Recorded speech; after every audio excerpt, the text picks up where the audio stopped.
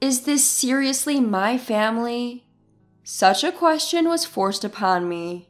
Just showing their good side with smiles on their faces, not knowing what they're really thinking. It didn't take long for me to grow to dislike such a family. My name is Samantha, a 28-year-old housewife. I got married a year ago and have been living with my family at my childhood home. This happened due to 3 reasons. The first is that my father's company went bankrupt and he couldn't find a new job. The second reason is because my older brother Ryan is jobless. Being the eldest son and jobless is unacceptable, and it seems like my father is putting all his bets on my husband Alex. Ryan claims to be a YouTuber, and despite him saying that it's his job, from our parents' perspective, nothing has changed. He is just as jobless as before.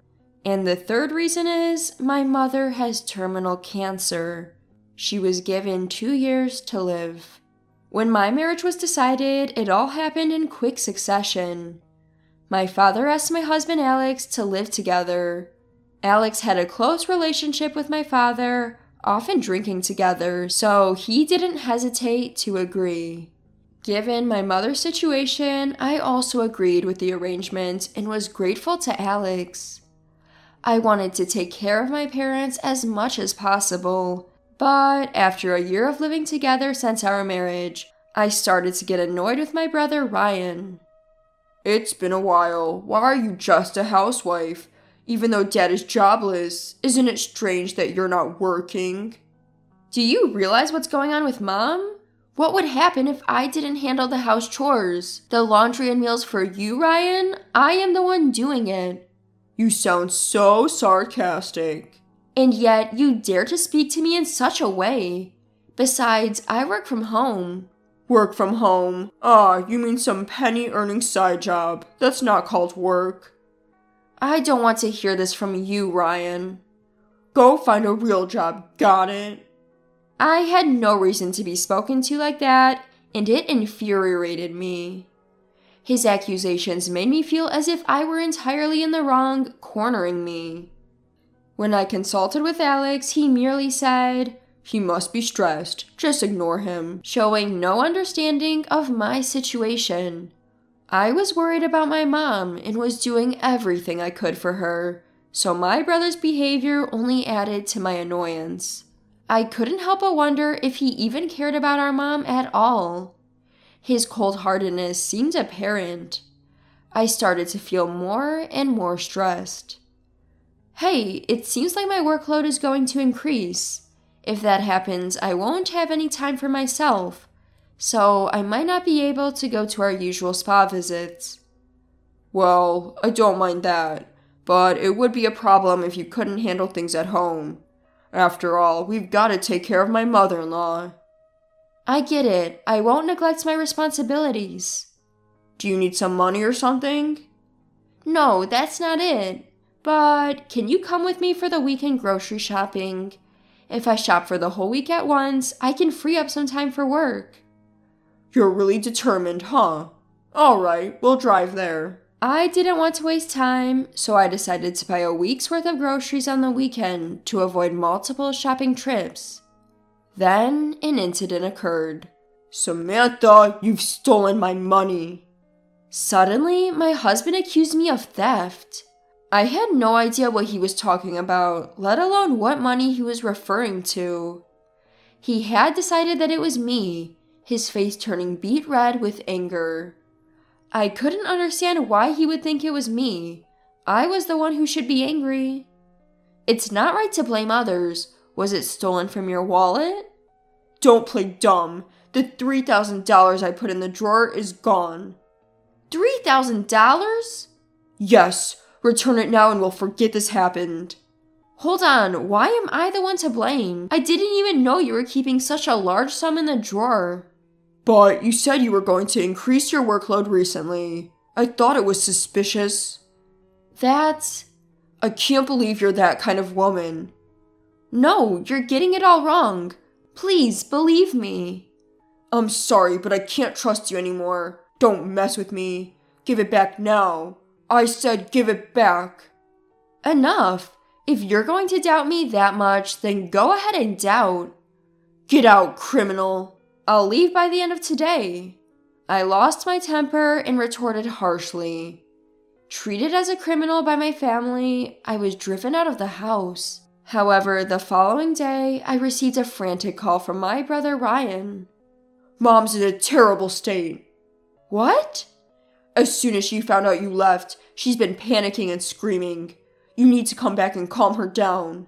I won't go back to that house anymore. I'll leave Mom in your hands, Ryan. You've never done anything before, so it's about time you stepped up. With a hardened heart, I responded in such a manner. But honestly, I didn't want to do this. I was torn between my pride and my concern for Mom. Cut the crap. This is too much for me. She only listens to you, so just come back. Even your husband Alex doesn't know what to do. I don't care. You reap what you sow. I won't go back, and I'm getting a divorce. I don't care about that. It doesn't concern me whatever happens to you. If that's the case, you should take Mom with you. This is Mom and Dad's house. Why should I be the one to leave? If someone's leaving, it should be you, Ryan. If you're working, you should be independent. I'm the eldest son. This place is mine. There's no way I'm leaving. You're so shameless. Have you ever considered Mom's feelings? She's currently battling an illness. I'll come back, but only if you leave, Ryan. Those are my terms. I can't do that. It's obviously impossible. Stop being so selfish and come back already. Even in such a situation, Ryan was still stubborn and selfish. Meanwhile, Alex hadn't been in touch, and it seemed like he had the nerve to continue staying at the house. Perhaps feeling awkward, he'd only come home to sleep and ate all his meals outside. My leaving seemed to have caused the family to fall apart. I didn't realize our family was so fragile. Then, after a month had passed, Alex finally contacted me. Hey, how long are you going to sulk? Get back here already. Your mother-in-law is unmanageable, and it's becoming a real issue. I will proceed with the divorce. Once that's settled and you've left, of course I'll come back. You're really thinking about that? Obviously, I've been treated like a criminal and kicked out of my own home. That was just a heated exchange, wasn't it? You doubted your own family. I feel like I failed in life. There was no trust. Don't be childish. It's a fact that the money is gone. Who else could it be but you? It's ridiculous to suspect me without any evidence. Stop your nagging. Give back the money. If you return it, everything will be settled. You're the one being foolish. Enough with the insults. It's a fact that you wanted money at that time. It all adds up. It could only have been you, criminal. Enough. Want to know why I was trying to earn money? Like I care. You probably wanted to buy some worthless jewelry or something, right? You couldn't wait to get your hands on that money. What's tomorrow? Huh?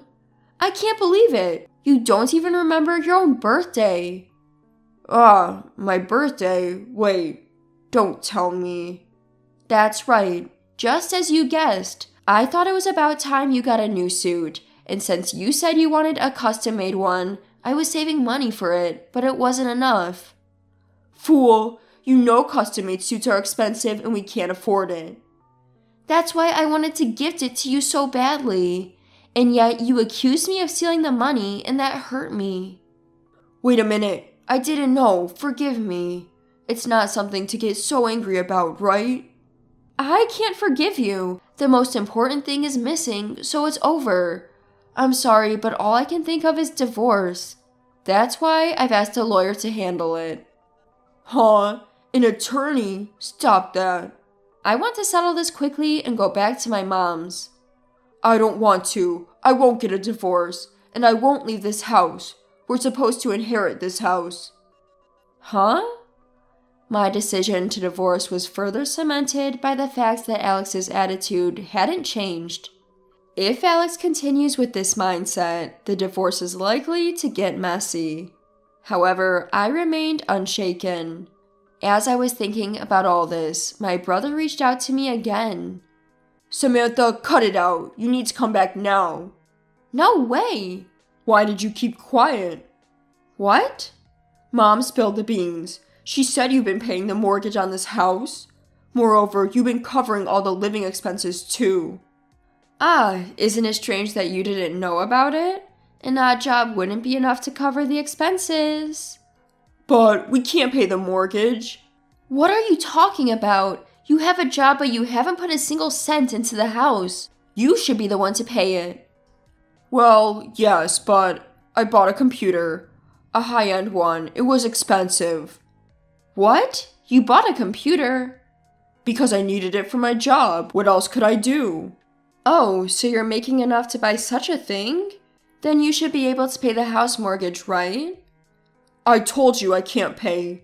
Your husband isn't contributing to the living expenses either. What's going on? Until now, I've been covering those with my money, but now that Alex is eating out every meal, there's no spare money.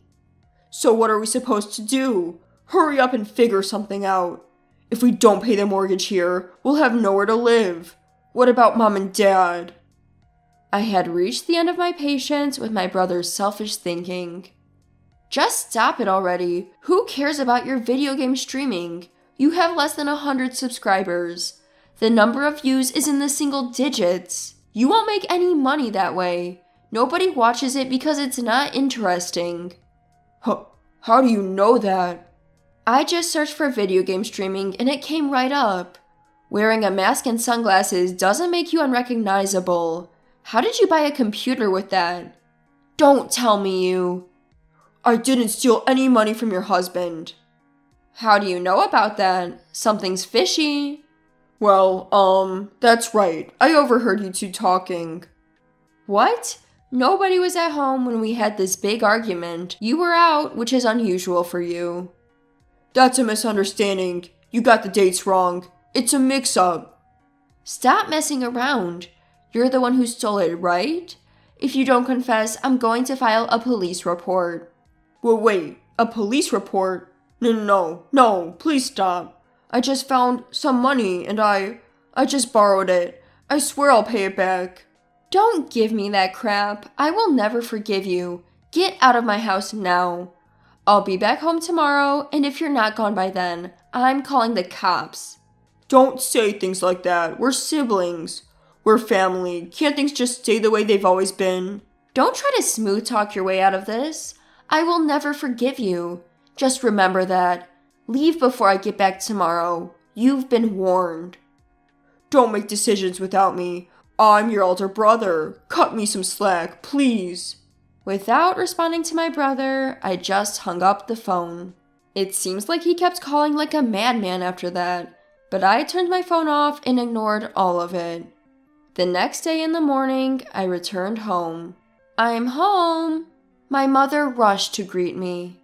Mom, you're back. I'm so glad. I never realized just how important you are to us, Samantha. I'm so sorry.